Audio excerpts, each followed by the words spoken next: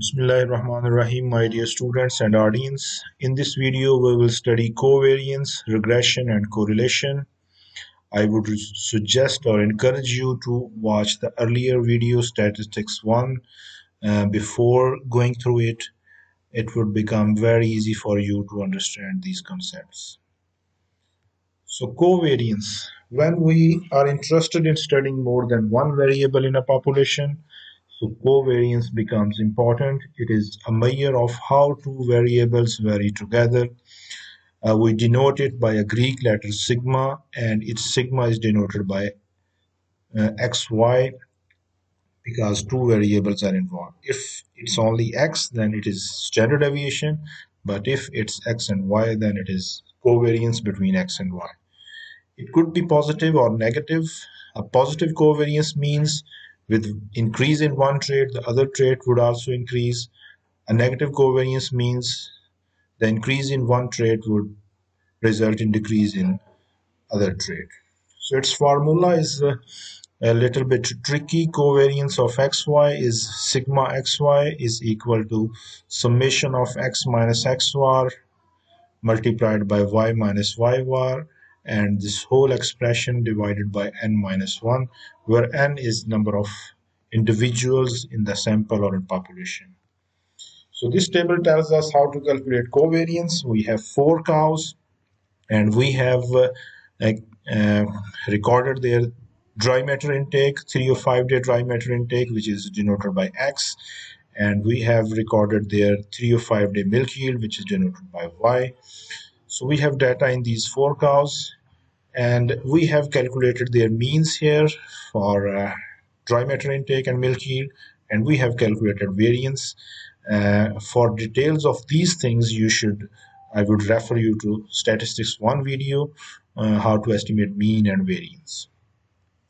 So in this column x minus x bar, we subtract uh, uh, uh, mean of x from each value of x, minus 150, minus 50, plus 150, and plus 450. And similarly for y, we subtract uh, y bar, average of y, from every value of milk yield, 1500 minus 1750 minus 250, and then minus 50, plus 50, plus 250. Keep in mind these deviation columns, if we add this should end at 0 here. So in this last column, we multiplied the values of last two columns, multiplied minus 550 with minus 250 is plus 137,500. Minus 50 multiplied by minus 50 is 2,500. 150 multiplied by plus 50 is 7,500, and similarly 100, 12,500. So if we add all these values, this becomes summation of x minus x bar multiplied by y minus y bar, which is 260,000. So what is covariance? We have already known from the formula. It is x minus x bar, y minus y bar divided by n minus 1. Keep in mind we have 4 cows, so we have n is equal to 4. And this 260,000 divided by 3, it is 86,666. This would be our covariance.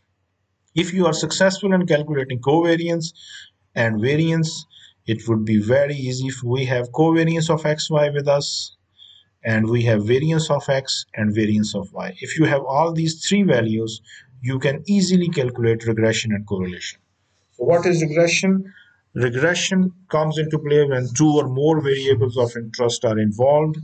In case of regression, we divide the variables in two types. Dependent variable, which is usually a variable of interest, for example, milk yield of cows or crop yield. And independent variable, these are the factors that influence our dependent variable, for example, amount of fertilizer or amount of concentrate feed. So in simple words, regression coefficient tells us the change in y in response to one unit change in x, or change in dependent variable in response to one unit change in independent variable, or change in milk yield of cows in response to one unit change in dry matter intake or concentrate feed. whatever you call it. So simple linear regression, its equation is y is equal to alpha plus beta x. So y is value of dependent variable, for example, milk yield. X is value of independent variable, for example, dry matter intake. Alpha is predicted value of y when x is equal to 0. If you have 0 intake, then what would be the milk yield? This is alpha, and beta is regression coefficient or slope, which we calculate in next slide. So regression coefficient is denoted by beta or B. It is beta xy, which is regression of y on x. So regression of y on x. We read it from right to left. And beta xy is equal to, its formula is covariance of x and y divided by variance of y. So covariance is basically sigma xy divided by sigma square y. Continuing from data on slide 3, we already have estimated covariance and variance. So covariance is 86,000, covariance of xy is 86,000, and blah blah blah, and variance of y is 43,333, and we are getting the value of regression coefficient as 2. What does 2 means? It suggests that with each 1 kilogram increase in 3 or 5 day dry matter intake would result in 2 kilogram increase in 3 or 5 day milk yield in cows. And next parameter is correlation. It is a measure of strength of relationship between two variables. And value of correlation coefficient ranges between -1 and +1. And here it is denoted by small Greek small letter rho.